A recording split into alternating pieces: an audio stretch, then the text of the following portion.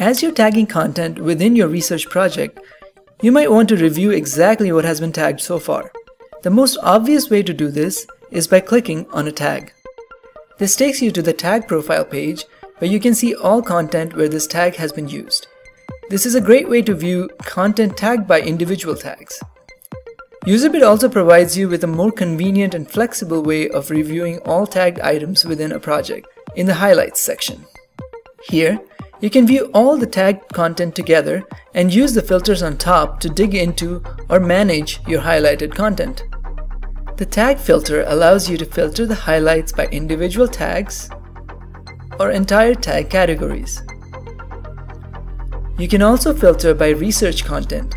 For example, if you only want to see highlights from interviews, then you can uncheck notes and surveys. You can also filter by highlight creator. This is especially useful if you're working on a project with multiple teammates. For example, if I wanted to only see highlights that I've created, I can do that here as well. Highlights section also allows you to download an Affinity map of your highlights. Simply click on the Export Affinity Map button and UserBit will generate an Excel workbook of all your tagged data. Each worksheet in the generated file represents a tag category. Within the sheet, each column represents a tag and lists the highlights within it. The colors of the highlighted text represent the colors assigned to the participant.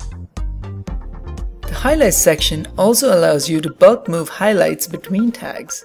To do this, turn the bulk mode on, select the highlights you want to move, then click on Move Highlights.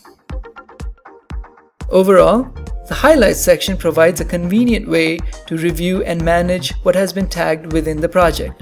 In the next video, we'll talk about analytics.